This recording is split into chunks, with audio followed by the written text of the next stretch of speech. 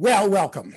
And my name is Mike Blinder, and you are part of another E&P Reports sponsored webinar brought to you by Our Hometown. I'm honored that you're joining us today.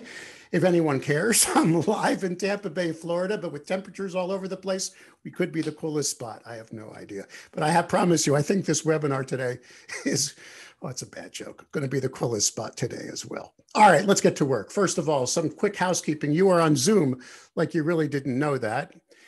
And since you're on, I'm in a little zany mood today, please forgive me. And since you're on Zoom, I am not using Zoom meeting. I'm sure most of you are using that today to connect with people and what have you. I'm using what's called Zoom Webinar. You may not use that tool. That means I'm kind of in control of the audio and the video now. You can't just jump in and start speaking. And that would be weird since we've had over 120 people register for today's event.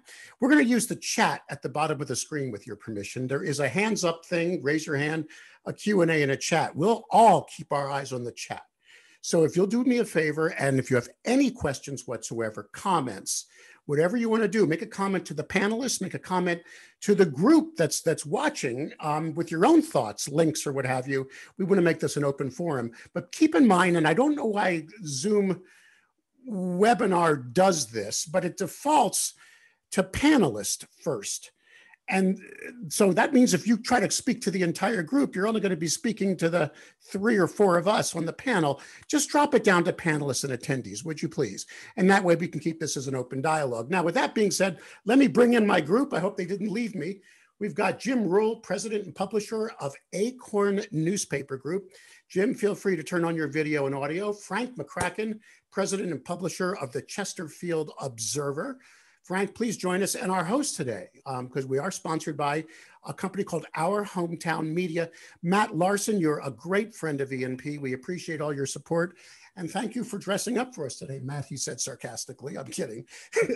And everybody can hear me. We're all set to get going. We're going to be discussing a very important topic today, which I did not believe is possible, which is, can we create digital paid subscribers with a free product? I mean, obviously, paid daily newspapers, at least your audience in the legacy phase, were used to paying for content, so it might have been easier. But now, in the digital sphere, can you get people to pay? And these two gentlemen are doing just that. So let's start with you, Jim, publisher of the Acorn newspapers. Can you tell us a little bit more first, before we get into the actual platform you're using and how you're getting paid subscribers, about your company, the size, the market, and all that and more, Jim?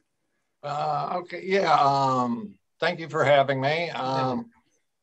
We're based in Agoura Hills. We're on the Ventura County, LA County line here. We've got 5 different weekly newspapers that we pretty much run all independent of each other. There's some shared content, but primarily we try to target our different communities with the 5 papers, you know, separate editors, separate editorial staff, all that kind of stuff. Can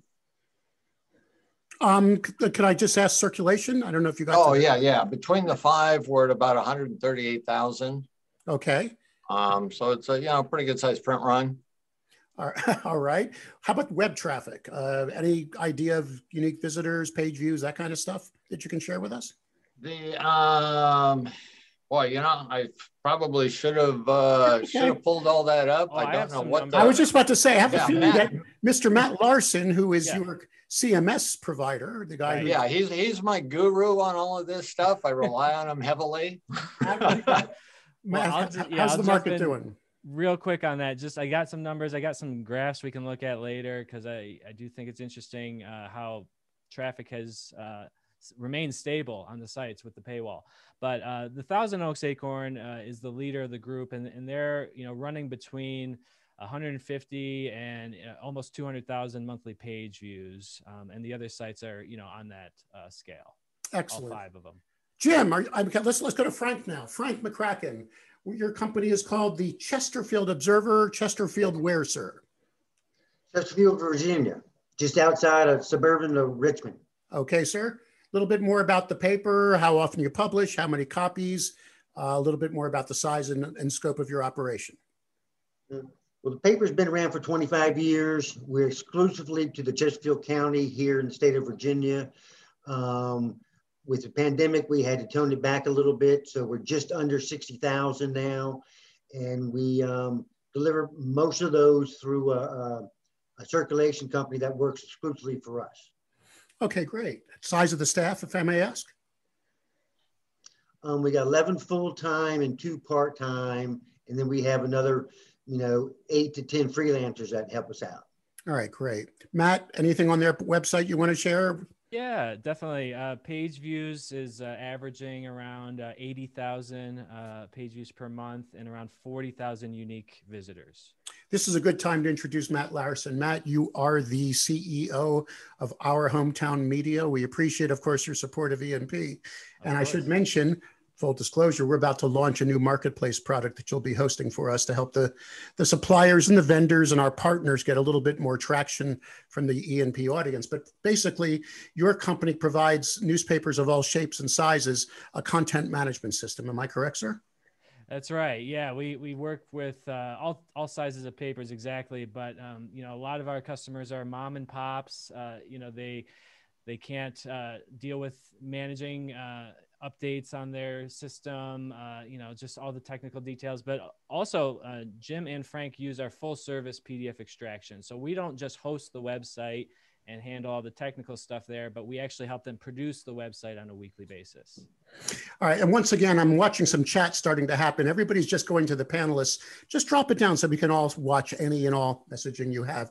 By the way, no extra credit, Matt, for having a copy of our latest edition of E&P over your right shoulder. I did place that, yeah. And thank you very much for that. We appreciate it. Okay, so let's go back to Jim Rule if we can. Jim, what the heck were you drinking? I'm just kidding, sir. When you decided you were going to take your website and lock it down to a paid subscription community because you were a free paper, tell us your thinking on that, your thoughts, and when you made that decision, Jim. Okay, well, we went online back in the early 2000s. Okay. And it always drove me nuts because I was a print guy. And it's like, man, now this friggin' internet, I got another great big giant expense. And how do I monetize it, right? And, for years, we've just been paying the piper thinking it will come, build it and it will come, right? And, the revenue was a giant uphill battle. Finally, I said, you know what? Why are we giving this away online? I just don't get it. Now, I got so much kickback from my editorial staff because, freedom of the press, free press, all this. And I'm like, this is an extra expense for us, so we got to recoup our costs. So finally, after probably working on all my editorial staffs going, no, we're going to do it. It's just what we're going to do. And of course, they thought the sky was going to fall. I said, we'll go with a soft paywall. And, we might get some kickback, but let's see what happens. So we finally did it. I think on the first one, we figured when we first launched it, we figured we'd do something like 4 or 5 free stories before you hit the paywall. And we did get a lot of confusion. People thought we were going to go to a paid model with the print and all of that. And it was like, now we had to reassure our audience that now the print publication is still free. This is a value added, online only subscription. And you know what? You had to calm a few people down, but overall, they accepted it pretty well. Some people would even buy a subscription for the online just to support the free paper. That's how much they appreciate the paper. So, I mean, in a lot of ways, it was kind of heartwarming. It felt pretty good. Matt, you were the provider when you put up that paywall for them, correct? That was your job. Right. Yes. Right? We launched that back in fall of 2018. Yes. With a metered model. With a metered model. Let me ask you a question. It's now starting to make sense to me that if you explain that the website has more than the print product, the print product simply printing you the weekly news, but on the website you have archives, you have expanded content. Did you coach Jim to add a little bit more to the website? So like make sure that there was a flip version of the page. I mean, how did you make the website more fun so someone could say, wow, this is not print. It's not the same thing. It's an extension of the brand that's legacy. Right. Yeah, absolutely. I mean, just reminding people of the archives, 24-hour access to any issue from anywhere in the world. You know, just pointing out these things that have been a feature of the website for years was a big part of it. I'm just going to quickly share my screen just so you can see his subscribe page. The way he set it up, I think, is really nice. You know, just a few simple options, easy to understand, not too many things to choose from. You don't want 20 different subscription options. There's the paradox of choice that comes into play there. And he's just pointing out the benefits right here with each subscription: 24-hour online access, automatically renews until canceled. And he's got these 4 straightforward options: 12 months, 6 month, 1 month, and single issue. Where'd you come up with that pricing? Did you just kind of toss it against the wall, see what stuck? Or did you have some research from other markets? Why that pricing model? You see, because you have a free paper, you have nowhere to start in your brain, at least in my opinion. Yeah, correct. It was, you know, we all kind of kicked pricing back and forth. We wanted it to be affordable. And you're figuring, you know, it's like, oh, come on, $36 a month? A year. Or a year? I mean, you know, that's, you know, it just seemed cheap enough. We didn't want to go too cheap because it's like, you know, we feel that our content is worth something, but, you know, it's, I don't know, to be honest with you, it's just, we kind of drew a line in the sand figuring, what are people willing to pay? And that's what we did. And we figured we can always do coupons if our price was too high, you know, and we'll see how that works out. So we just, you know, we just threw the dart. That's the number, and we stuck with it. And that's the same number you've had ever since you put up the metered paywall, correct, Jim? You haven't changed the pricing. All right. Yeah. Oh, and one thing I want to add too, you know, one thing, you know, we want to make sure people knew is with the online access, you're getting it before you're getting the paper. So the real local news junkies are getting it the night before we hit the street. And that seemed pretty attractive as well. Well, now you're getting ahead of you, because that's the next thing I was going to ask. Yes, what is your, no, that's fine. I mean, I love when people anticipate me. It makes me feel, I'm kidding. And you, sir, over your left shoulder have a dog that hasn't moved once during this entire interview. I hope it's not ill or anything. I just wanted to bring that to your attention. No, he's very well trained. This is getting to be, now, okay, so what is your theory on publishing a weekly newspaper online? And the reason I bring that up, we had a wonderful gentleman a couple episodes ago who moved from New York City out to, you know, Big Bend, Texas.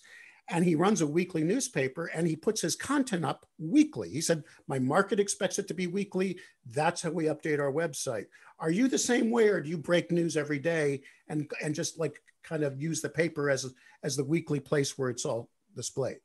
Yeah, that's pretty much it. We put a lot of breaking news up on, you know, different days of the week. Anything that's, you know, really critical breaking news goes in front of the paywall for the community, because we feel that's important. But a lot of stuff, you know, if we feel it's softer, we'll put a shortened version up online earlier, and, you know, the full story will be in the paper and they'll have to wait for that.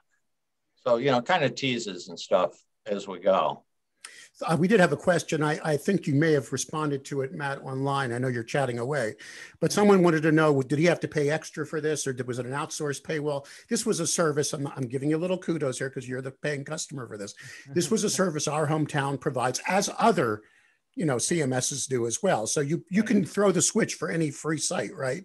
And put up a paywall for them. Oh yeah, absolutely. I'm sure most CMSs do this, but what we use is a WordPress CMS, and we use a plugin called MemberPress. So if you're doing your own WordPress site, just Google MemberPress, and you can buy that plugin, but it comes with our platform. And you obviously then hook it up to Jim's either authorized .NET account or whatever, you know, way he transfers cash. So now here comes the big question before we switch over to Frank. What happened when he went up? How many subscribers did he get? How much growth has he had?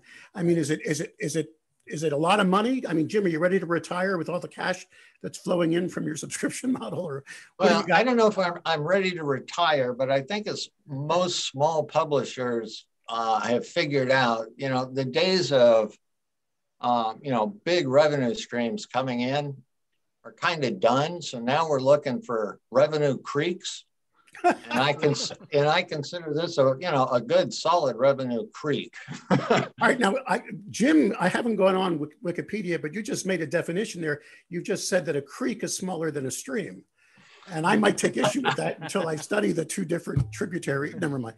Matt, what are the numbers as we go into? Well, okay, there you go. Look at it. I have a fun little thing here. I thought we could make this a little bit interactive. I'm not going to give the actual dollar figures here, but I do think it's interesting to look at this moment, a snapshot, what we're looking at today on just the Thousand Oaks Acorn. Again, Jim's got 4 other sites that are doing this, but he's got almost 1,000 active paid subscribers, and they are falling into one of these categories, either the 12-month multi-site, in which case, if they bought a subscription to another one of his sites, they get a discount on this one, 6-month, 1 month, and then single issue sales. So here's the pie chart. Okay. So let's see if we can get some guesses here in the chat. What is the highest selling subscription and what is the lowest? That was going to be my question. How is it breaking down? Because you have the colors, but we don't know which is which. Right. So where's that 84.5% falling? Is that a 1 monther? Is that a 12-monther? Because look, we're all doing the same thing right now. We're going, okay, how much money is he making? If the average is $4 a month, this guy's getting $4,000 a month. That's, hey, Jim, no offense, that's better than a poke in the eye with a sharp stick. No, absolutely. Yeah. And it's better than a creek to me. If I had 4K coming in, I mean, I'd call that a real, like, you know, maybe an estuary, if I may be so bold. All right. 6 months and 1 month. Wendy says highest is 6 month. John, thank you for also telling me to fix my color earlier. That was a private message, but I appreciate it. Highest is 12-month multi, lowest is single copy. Nietzsche, I love your name. One month is the biggest. Anybody else want to guess before the drum roll, which I don't have ready? Lowest is single copy. All right, Matt, drum roll. Right. What is it? And just to be clear, that this is what we're talking about here is number of subscribers at each subscription level, not the revenue. So, you know, they're paying the most for a 12-month subscription, right? But here it is.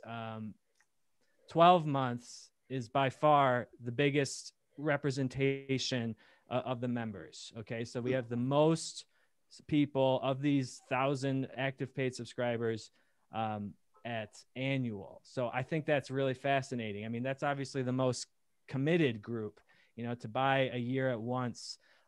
And so it's been really neat to see this shift over time. I think, yeah, M. Roberts got it. So yeah, 12 months right now at 3 months or almost 3 years in, just a couple months short of 3 years since launching. This is where it's settled, almost 85% annual. And then the smallest is actually 1 month. So that has kind of been surprising to me, but in a way it makes sense because after 3 years, if you're still month to month subscribing, you know, that's not an economical way to buy anything, you know, because it's at a premium because it's the lowest commitment. So that the fraction of people that are 1 month has slimmed down. Right in the middle, we got single issue sales. And then in between that is the 12 month and the 6 month.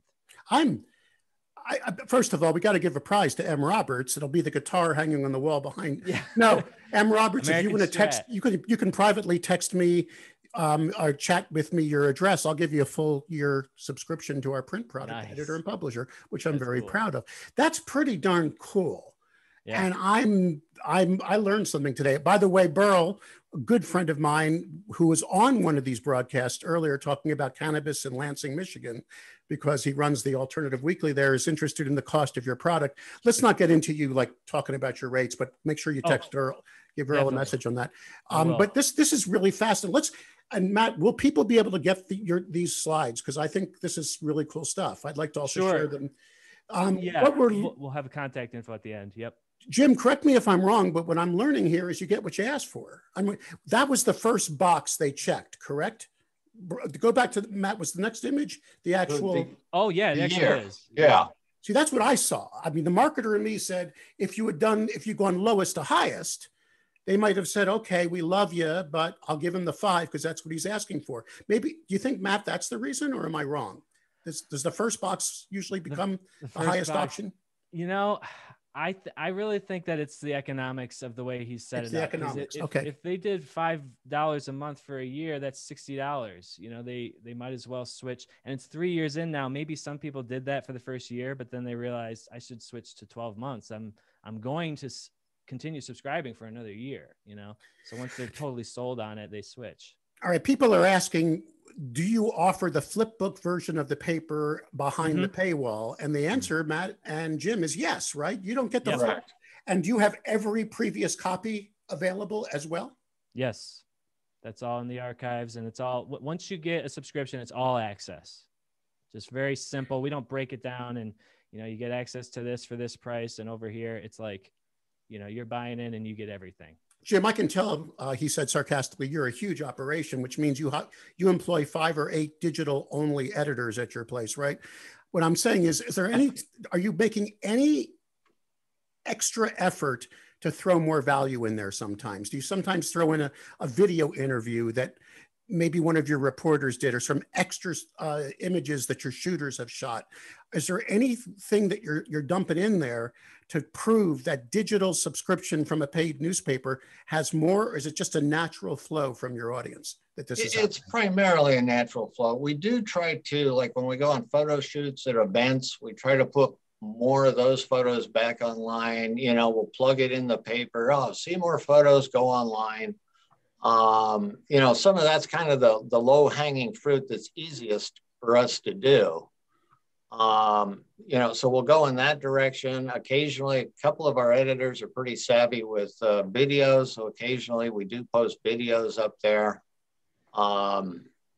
We could certainly do a lot more. And, you know, it's something we're looking to do as we go into the kind of quiet summers. Summers are kind of quiet for us. You know, we'll powwow and see if we can up our game. See, I'm not finding it difficult at E&P. Now, then again, I'm a monthly B2B publication to do these. I mean, this is obviously a paid sponsored webinar. But some of you who know our platform know that I host personally the vodcasts each and every week. I'm finding that by augmenting the print story with interviews behind it, I'm having some fun. We're getting a huge audience on those. I mean, so I'm just wondering, that's just a thought out there. See if you can, you know, get people to, I mean, when your reporters are out there, you got a 5G, you got a phone, just stick it on a little stand and do the dialogue. That's just my 2 cents. And the more you throw in there, the more how should I say, amplification of the print product will come. Tom had a question. Curious to hear how many subscribers signed up within the first couple months of the paywall. Has that number to continue to grow, or is it leveled down? Matt, do you have any data on over time? Yes, I can. Let me just bring up the screen one more time, because I kind of did have a slide that talked about this. Yeah, let's get into that.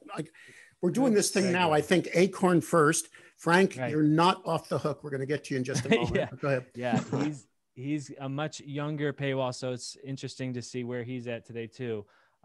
But in the first month, so Tom, this was an interesting model I thought that Jim came up with.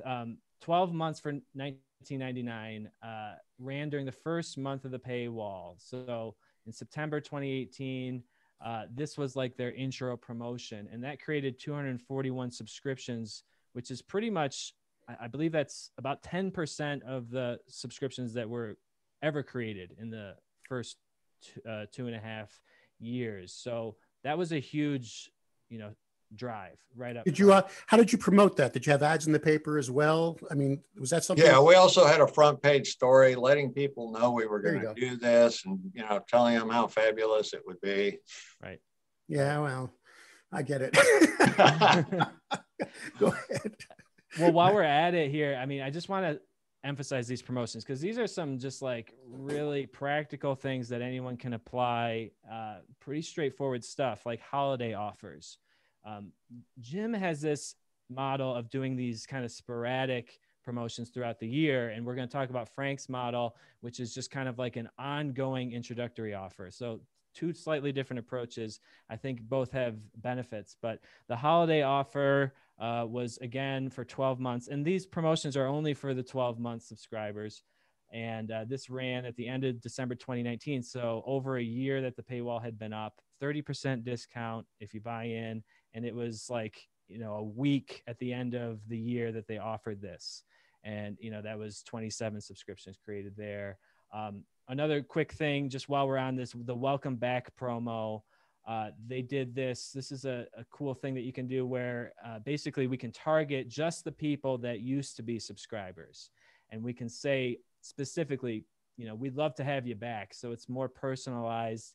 And the discount was 22%, ran for 1 week in February. We did it through a newsletter that was a targeted offer. And again, it just went to expired members. So you don't have paying subscribers getting these coupons that, we want to avoid that. And, this is just a really quick way. And we were just talking before the call today that, we want to do something in the fall because a lot of their coverage is on schools. So something in August, we're talking about doing another promotion along these lines. And then just the last thing. Just that was my next question. How large is the email database? Yeah, right. I know you're all about the email, Mike, and I love it. I'm very much about it.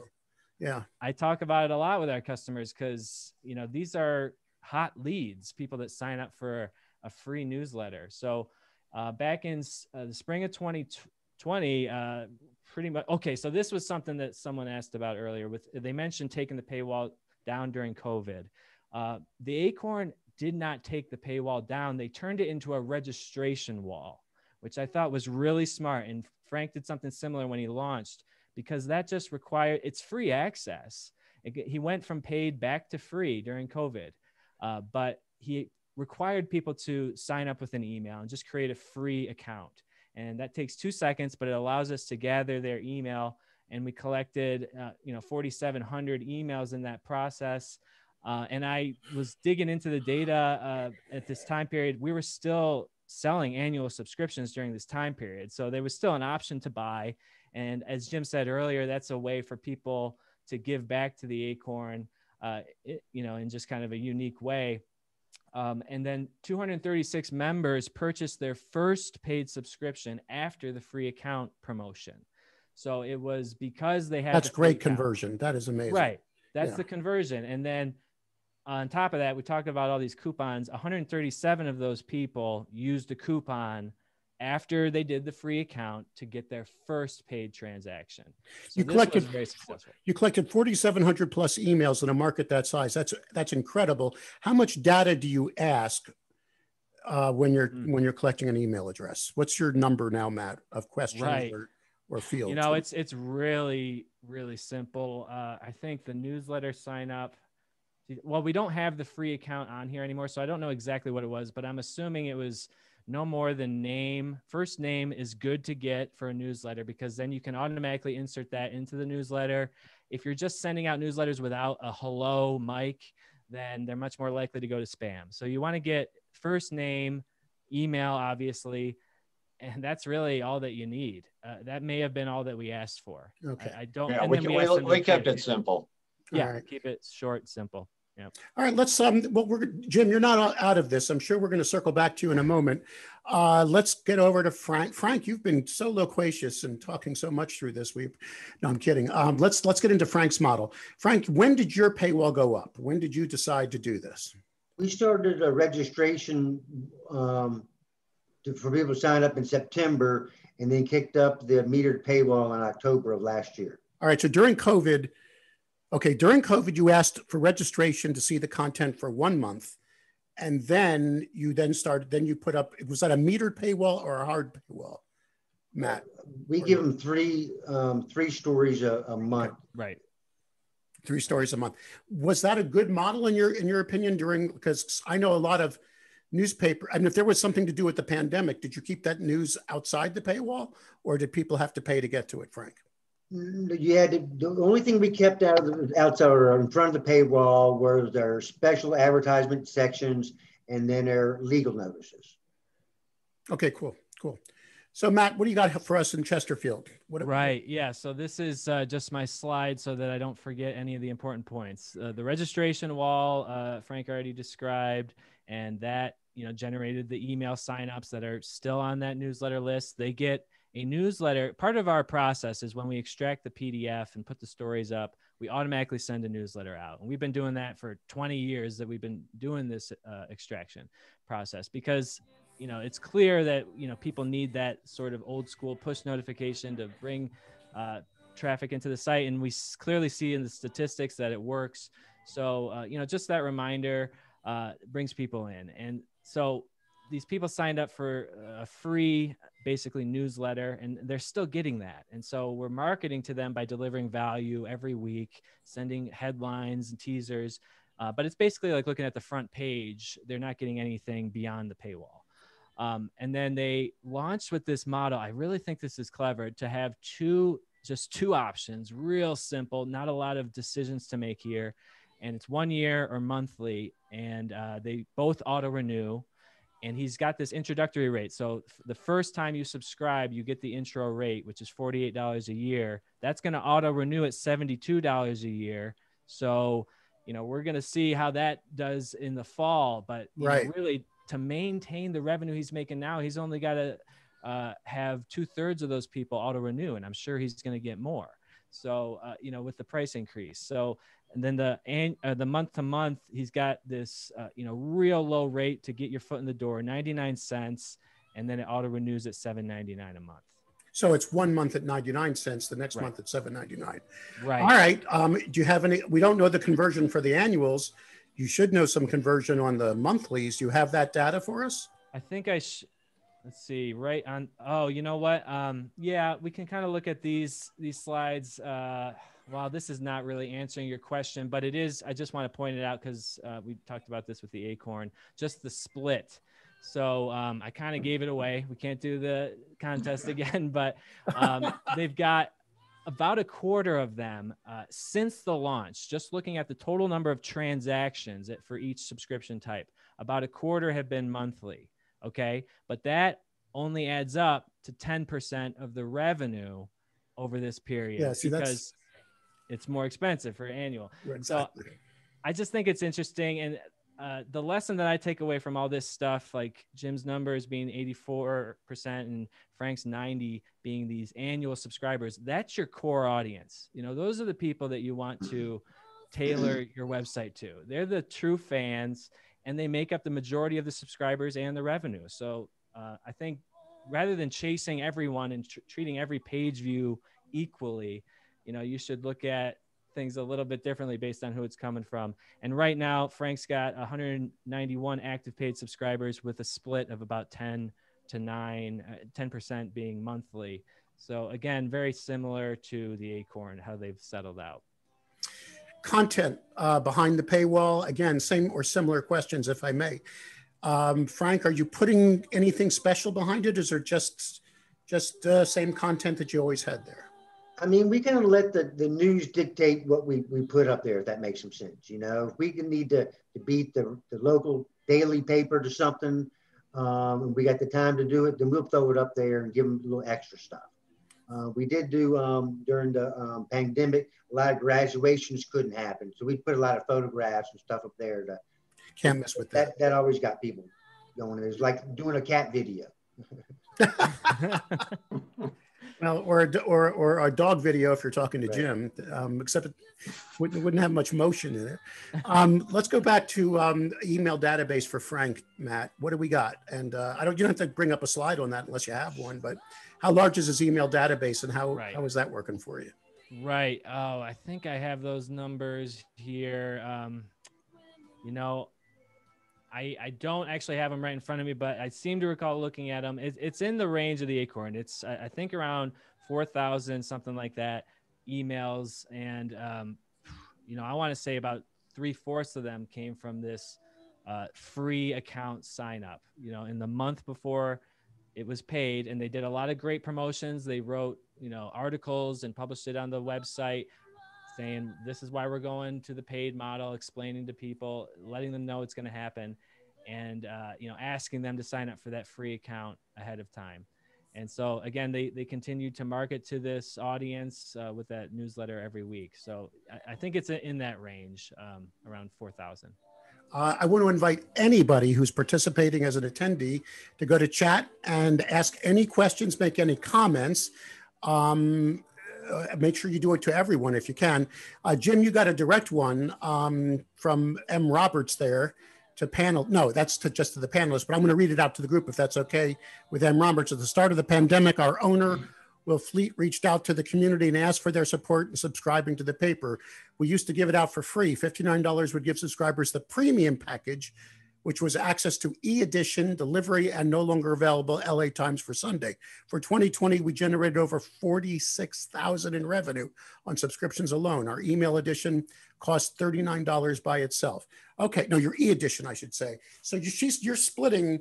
See, that's a different model, and I've heard that that's working for some, Matt, where the the e-edition, or what some call it, the flip book edition of the paper, is a different model for subscription.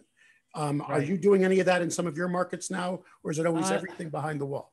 Right. Yeah, technically we can, and I think there may be one or two, and it makes sense. I can understand doing it because they see the print audience as completely different from the digital, and they think, if they like reading the print edition, they like seeing it laid out like a paper, they're going to just want the e-edition. But the way, I kind of look at it is, it's just like, why wouldn't you just give them everything? I guess that's the question. Why not give them everything and just charge a little bit more rather than having two products that are a little bit cheaper? These are just different options for sure. Why would you serve 49 flavors of ice cream?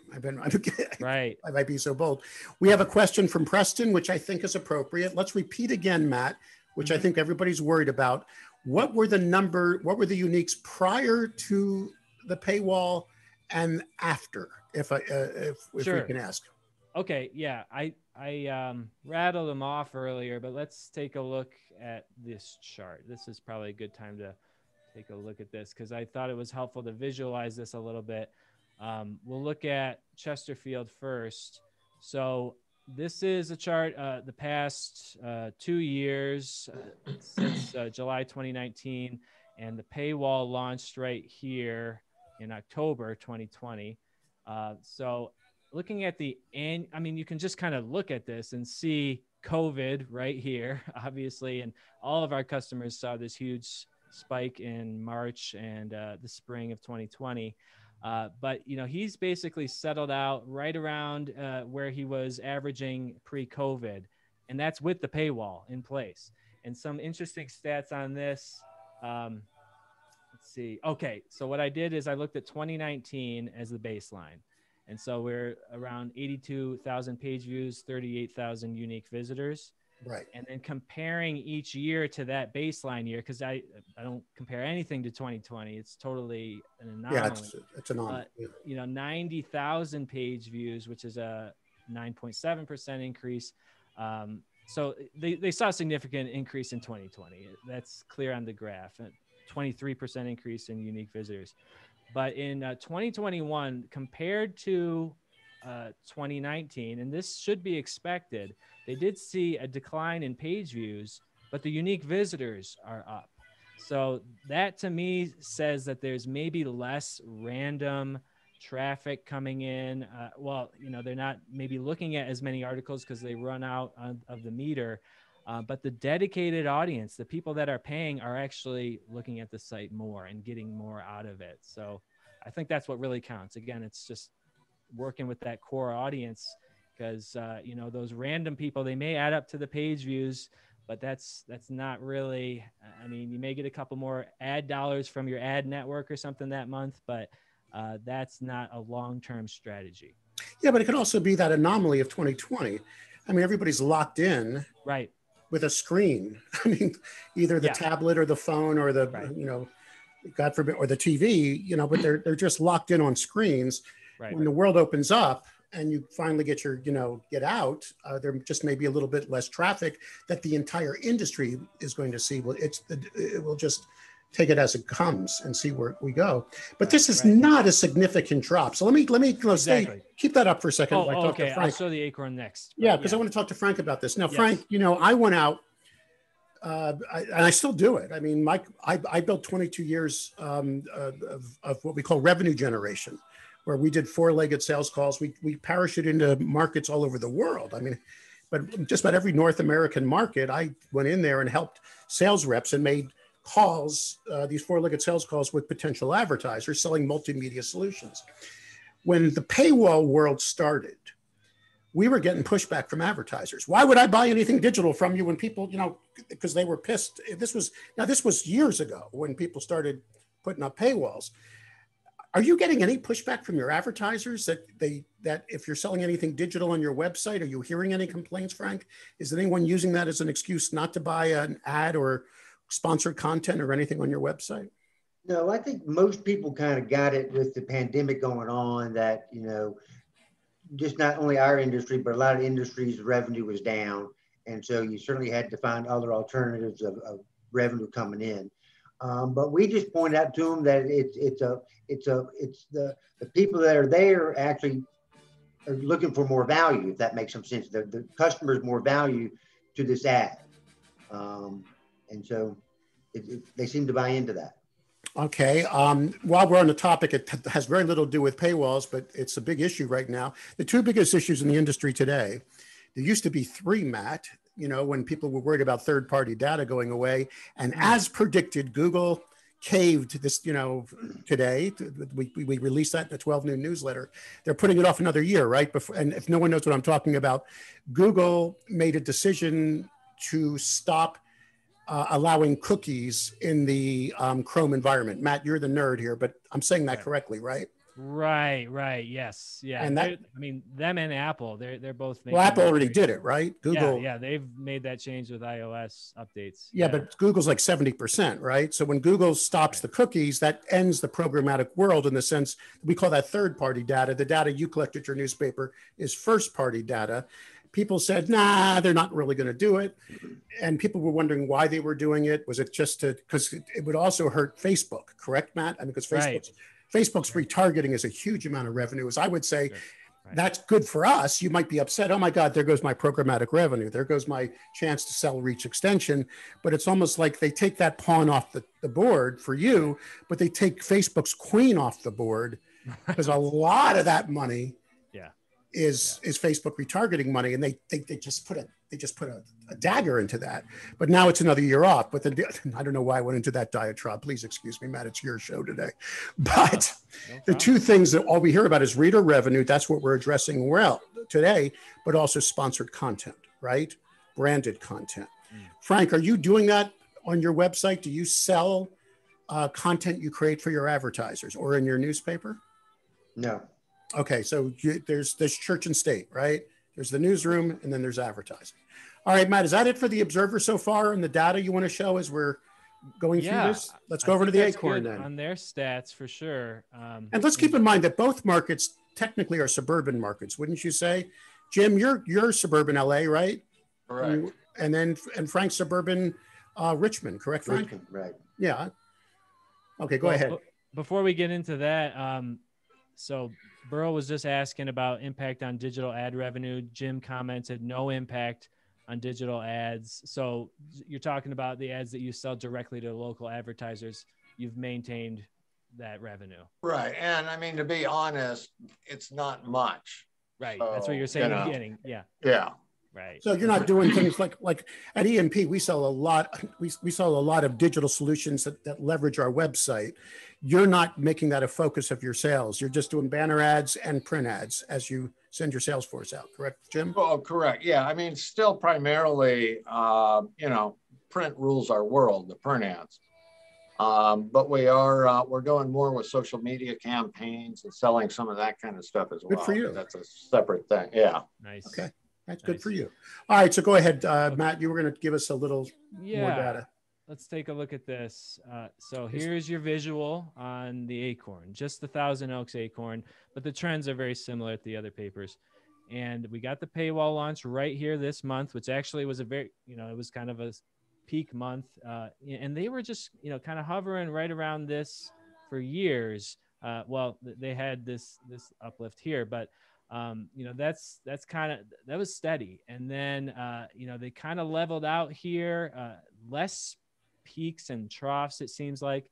And then there was COVID, but today we're definitely, very solid where we were pre-launch. Yeah, pre-paywall. And it's kind of hard to see with all the ups and downs. So I just like to break it down like I did for Frank here. So in 2017, that's our baseline year, a full year before the paywall. The average monthly page view was about 100,040 unique visitors. In 2018, it went up 38%. The first year of the paywall, the page views went up. Unique visitors went up 42%. 2019, so they launched it in September of 2018. So it was really third quarter of 2018. The first full year of the paywall, 2019, again, an increase over those pre-launch levels, 7%, 18%. 2020, again, an anomaly, but the best year on the chart, 52%, 86% on unique visitors. And then 2021, where we're at today, it's still up. So, they're doing great things there. And, it's not just, this isn't really a controlled study. They're doing a lot of different things to drive and increase traffic, but this is the end result, is they're not losing page views. All right, Jeff Payton, who actually was an early bird. Jeff, you can ask any question you want because you sat with us for 30 minutes watching us test the audio and all that. Jeff asked from Laconia, is the rise in uniques attributed to folks circumventing the metered wall, clearing cache, and et cetera?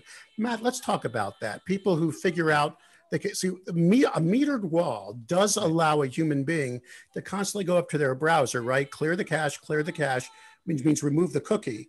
Right. Well, most metered paywalls, but ours does not allow that. It's not susceptible to the incognito mode, because rather than putting a cookie on there when they view a story and then counting their cookies, we're requiring them to authenticate that they haven't viewed 3 stories. So if they clear their cache, then they're just going to, still have that metered countdown. It's the way that we've set it up. It's not the traditional way of just using cookies.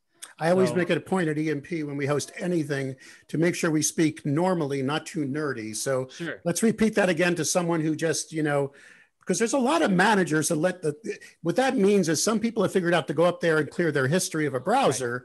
Right. And some paywalls let you jump over them for a while because it's counting the number of times you've landed there.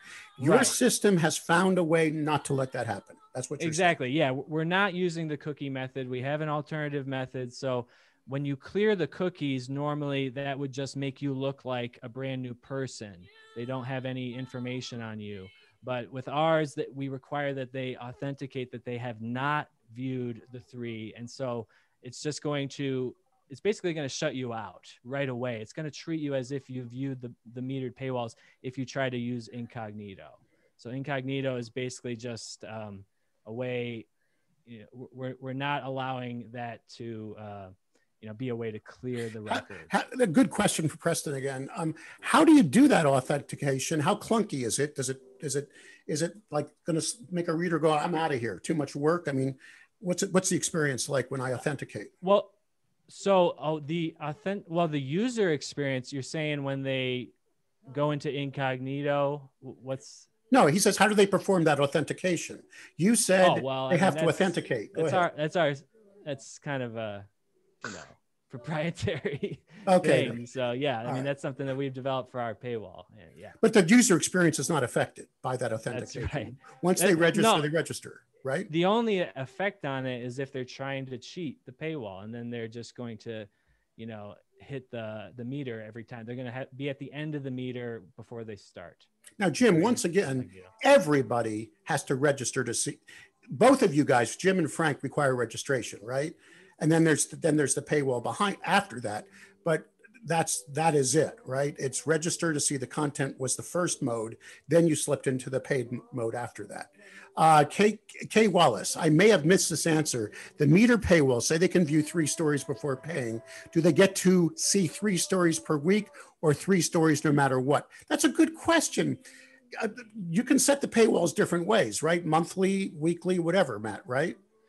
Oh, sure. Yeah, you can right. You can reset that meter, and it's just a variable on our end, which is number of days. So number of days that pass for the meter to refresh and get those 3 stories. What's the average? What's the normal? Is it a monthly, 3 a month? Yeah, they're doing pretty much the typical model, which is monthly. It auto populates and it's 3 a month, right? So like basically 1 article a week, because I like the idea of them being able to open that newsletter and view 1 story. But then if they try to view that second one, which is very common behavior, our Exactly. stats show, yeah, it's like an average 2 actions per visit. So people, unobstructed by the paywall, if they're paying, they will, typically come in and view 2 articles at a time for each visit.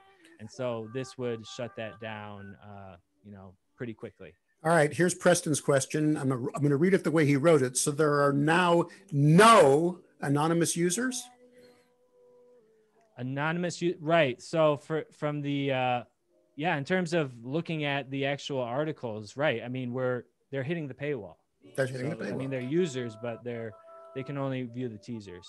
All right, we got about 8 minutes to go before we're going to wrap this thing up. Again, we're watching the chat room in any way, shape, form, or size. Any questions? There's no such thing as too simple of a question on something like this. We've got people of all different levels of digital knowledge, but what we're discussing now is a very big issue. Can you make extra dollars as a free publication, an alternative weekly or a suburban weekly that is for decades constantly giving away free? That's your model, a free audience, a free model. Can you then say, because we're online with more in-depth content and we're giving you the flip book version plus the digital version, can we charge for that content? And that's what this is all about. Jim, any advice you want to give those that are nervous about this and scared they're going to start losing readers and piss people off? Because you said you were nervous and then you did it. Are you happy about the decision, especially with this graph is amazing. I mean, you must be happy, sir.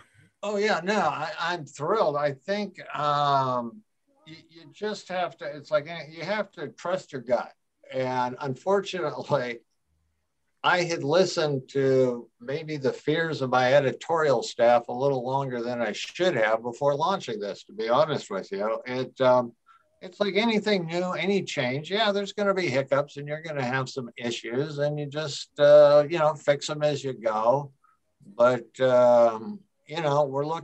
we're pretty excited about the revenue we've had. We're on track this year to make more than we made last year. And we're going to do some stuff to really make sure that happens. I think, it's the future. I don't know how long it's going to take to really get there, but at least we've got our feet in the water and we're on the way.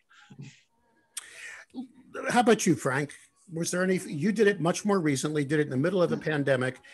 And it worked for you as well. Your numbers are, we're still you're just at the beginning of your journey, but what advice would you give a publisher who's nervous or has an editor saying, no, we're free. We'll always be free and free at last, excuse the pun. You're going to get some pushback from a few people. I mean, that's a kind of a given. Anybody has some change, but digital is going to be more and more a bigger part of our daily lives. So, you can keep on fighting it or you can join it and get in. But Matt was very helpful in kind of holding our hand and walking us through the process. So it made it a whole lot smoother. So thanks. I appreciate that, Frank, but I gotta hand it to Jim too, really, because he was one of the first. I already cashed the check. And he was. I know you guys talk to each other, and that's something that we really try to encourage at our hometown. We're like a family of publishers. When you join our hometown, you join a neighborhood of publishers. We're talking all the time. We send out newsletters every week with case studies showing what other publishers are doing so they can all learn from each other. It's kind of like a press association from your website provider. So I know that their editors talked about the strategy and it impacted what we eventually did at Chesterfield. Joe G, good question. Matt, do you provide apps for your customers as well?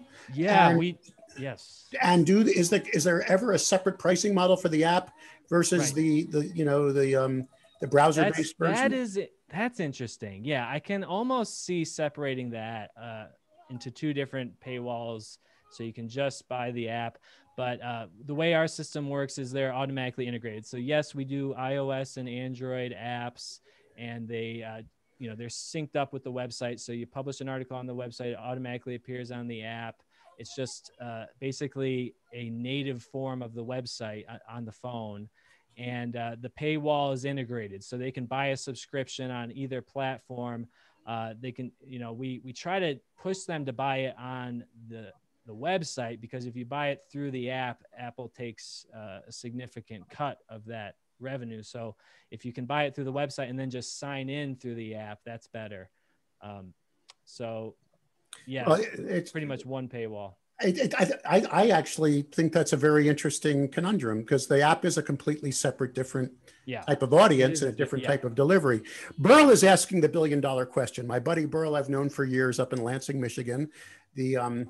The paper is an alternative weekly. He is doing what I call the guilt model of revenue, where basically you simply say, hey, this newsroom costs money. We're your voice in the community. Nothing wrong with that. Please contribute and help us out. And Burl said, look, I'm making the same dollars doing that the way you're doing this. Can I do both, or can I turn those people into subscribers? I don't know if we have an answer for him on that yet, do we, Matt? I mean, why don't you just give me your gut on that? I guess I'm not quite following what he's using the expression, I just put out our hand. Yeah, right. And he might be exceeding revenue. But I think, Burl, I know you and how you chat. He's saying he's doing the please contribute and support our newsroom model. Oh, okay, right. Donations. It's not a tax deduction, but you make it sound like one. Give. Okay, so go ahead. Yeah, I mean, definitely on the Acorn, we've had the donation option for a while. I think I'm still sharing my screen, so you can donate. It definitely doesn't hurt to put it out there, but that's going to be a different level of a creek. No, put that back up. I love that. Don't find a cow to tip. Tip a squirrel. Yeah. Oh, yes. That is creative. That's fun. Squirrel mascot is big with the Acorn, and we had a squirrel coupon discount that did very well. They play up that really well. But yeah, I think definitely makes sense to offer that, Burl. Like, again, he said that people want to contribute to the paper, and how else can they help sustain the business of a local newspaper? They can buy classified ads, they could buy other types of ads, right? But donations and subscriptions are, I think, a much better, well, not better, but you want to have that option as well. So I think to do both, Burl, would be. Mark's asking a really cool question about, yes. And I've heard this before. Why not leave the e-reader, or at least the current e-reader version, out? So you can say to the advertiser, my digital ad, your ad in the paper is instantly digitized and available. Do you have a cool system like I do, where my flipbook version automatically finds hyperlinks in the copy, Matt, and turns them into links for email and websites and stuff? So yes. We do that. Yeah. So it's an interactive edition. Right. So what's wrong with that concept? And then as soon as that, it would only leave one out at a time, if you follow my logic, the current one, and then you put that behind the paywall as part of an archival system. But go ahead. I'm sorry. You're about to show us something, Matt. We only have 2 minutes left. Go ahead. Browsing here. Yeah. Well, Mark, I think the problem with that is it's leakier than you probably want, because once they get into the e-edition, they can read the whole thing. So it's not really controlling. It's not a meter anymore. But I think what I would suggest for that, to get the print advertisers on digital, is to use our hometown's PDF extraction tool, because we will just extract those ads and run them on the right column. So they're separate from the e-edition. The e-edition can still be behind the paywall, but we'll put the ads on the homepage like this, and we can make them click through to the website. Like, part of our extraction process is to identify any phone numbers and emails or URLs, and then automatically link them through. So And then when you do that, I've seen these models before. My advice, if I don't mind, can I get some advice, Matt, if that's okay? Please. And you work with your design team to make sure you don't shove an entire menu from a Chinese restaurant in a 1-by-1. You know what I mean? Right. You work with them so that the flow of the ad looks good in the conversion, and everybody wins from that. We're going to wrap it up here now. We only got 1 minute left. 60 minutes is all you paid for, Matt. The meter, I'm kidding. The meter's running. This has been an amazing, eye-opening dialogue. Matt, if people want more information, do you have a place they can go to learn more about this? Can they get copies of your slides? Go ahead. Absolutely. I'll just drop our homepage there, ourhometown.com.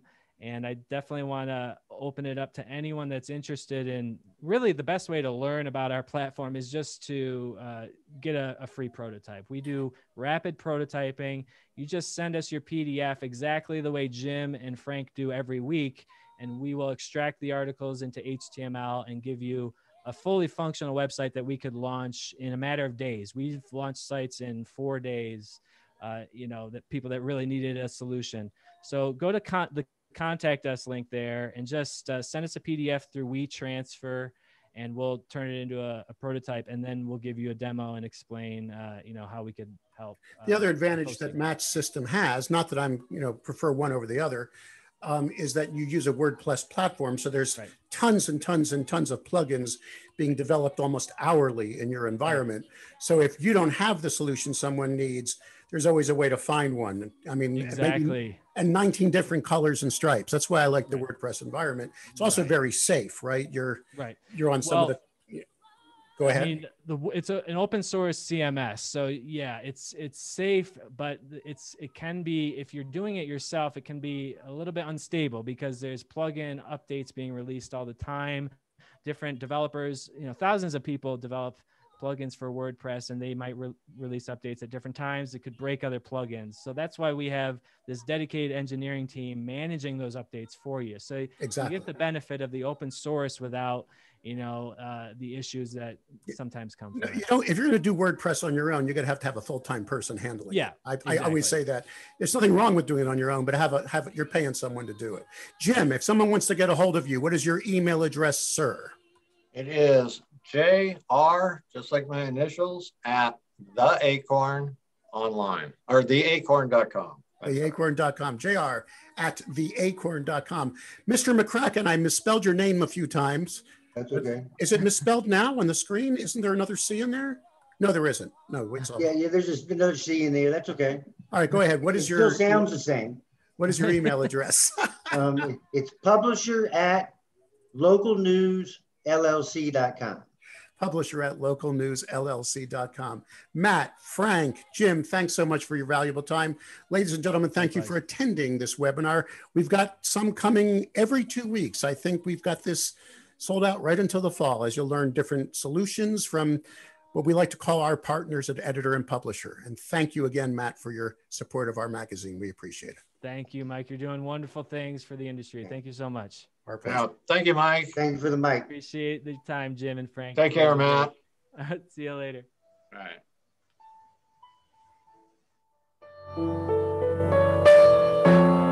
right.